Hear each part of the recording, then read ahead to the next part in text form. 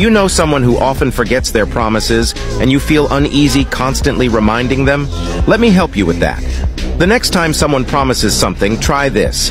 In a friendly way, touch them on the shoulder and say, "I trust you."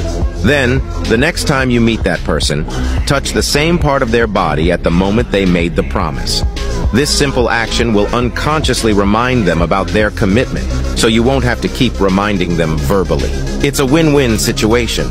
If you're ready to excel and leave the crowd behind, follow manipulated words.